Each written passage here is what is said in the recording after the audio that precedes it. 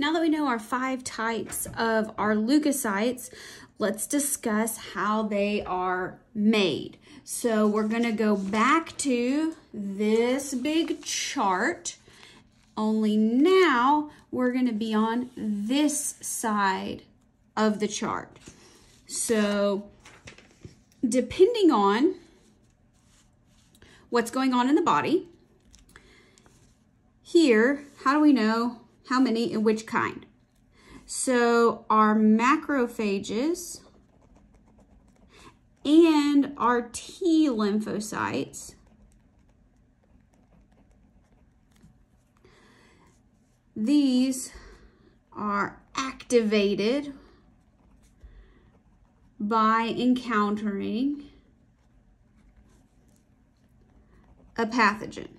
So they contact something that's not supposed to be there. They release some chemicals, something called CSF. This is not cerebrospinal fluid. Here, this is called colony stimulating factor. This is what this CSF is called. This is a hormone. And there are at least 5 different types of it in order to increase a specific type of the white blood cell that's needed. So again, 5 of those. So if you kind of look here, when we get in our leukopoiesis, GM-CSF, G-CSF, M-CSF, there's a lot of different kinds that are going to blast off from these. Anyway, that CSF goes to the red bone marrow, which is what we just showed. And it's going to do its job to increase the white blood cell that was asked for. All right, so let's draw our own version of this chart as it relates to white blood cells. So production is called the leuko, meaning white, poiesis, formation, or production. So again, that's the big chart. All right, so once again, we have our hemocytoblast. That would be our common stem cell. I know we've written this several times, but we're going to do it again. Helps you remember. So you can have our granulocytes, and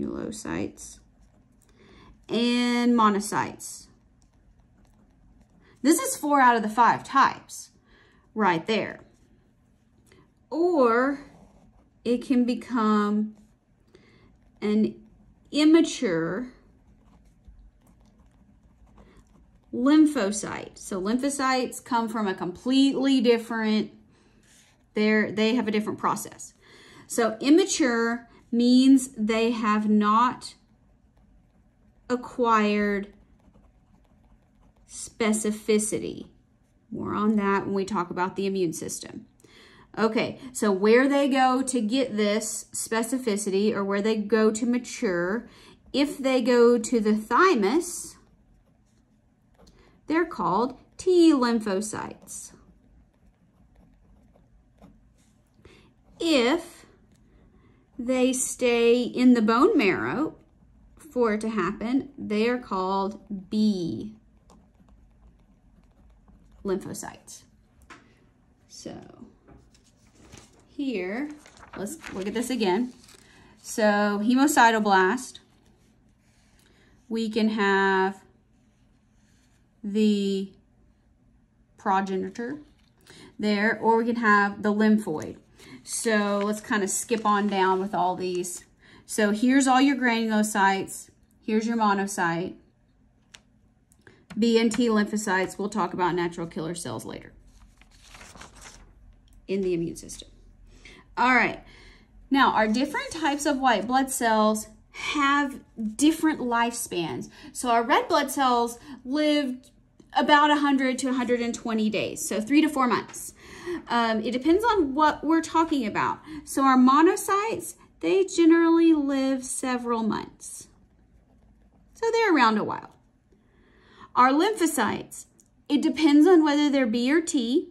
They could last several days, or they could last the rest of your life. That's kind of cool, right? Our granulocytes, these poor little guys and gals, they only last between a half a day, 12 hours, to 9 days. And that is because these are the ones that are on the front lines. So here we're talking about they're attacking specific pathogens. So how about we say they die in battle? So we're constantly getting reinforcements.